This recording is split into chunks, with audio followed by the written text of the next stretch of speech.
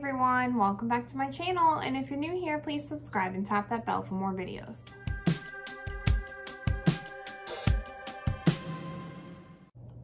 Hey guys, so today I just wanted to come here quickly and show you, give you like a little update. I don't know if you saw it or not, but I did a video where Renee Cormalis Soaps had sent me and my kids a kit so we can make our own melt and pour soap at home.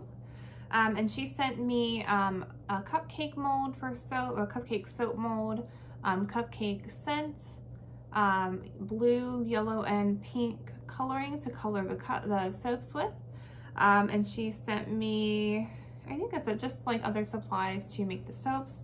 I had everything, she sent basically everything I needed, but the only thing that I didn't have was some like rubbing alcohol. I haven't been able to find like any kind of cleaning supplies anywhere.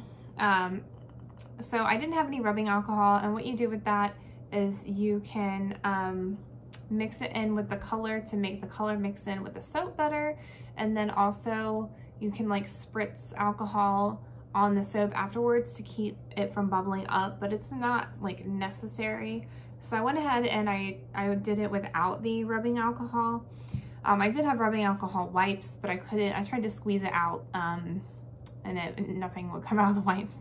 But I like cleaned the soap mold and stuff with the alcohol before. But so I just want to show you what we made. So we had molds to make like 4 cupcakes, but they're in separate pieces. So I have this little blue top and the yellow bottom. And it did bubble up because I didn't have the alcohol. You can see little bubbles, but otherwise I think it looks fine. I mean, it's not perfect. I did it with the kids. And I didn't put enough scent in them. But here's one little cupcake. And then, let's see, and then I have 2 pink ones, and the bottom's a little bit purpley because the way we mix the colors. So there's the little pink top, the cupcake top, and the little bottom. Oh yeah, the top's a little bit bubbly, but that's okay. It doesn't hurt anything. It's just like for looks. So there's that one. I made 2 of the pink ones. And then this one, we kind of ran out. We didn't have quite enough yellow and quite enough blue to fill up a second one. So we mixed the blue and yellow together in this one. So it's like, almost looks like tie-dye or something. One looks cool.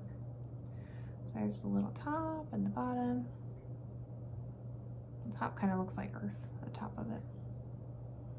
So there's that one. And then I actually had a little bit more soap than that. And I have a snowflake soap mold of my own. So I filled up a snowflake and I made it purple. I mixed the pink and the blue together. So there's that.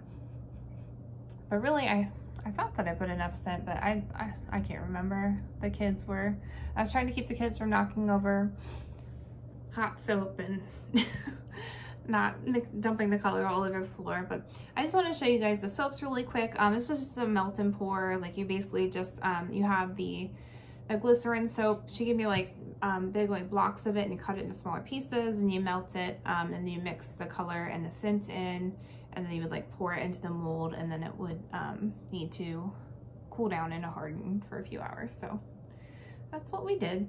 But now we have all these soaps, so we have plenty of soap now.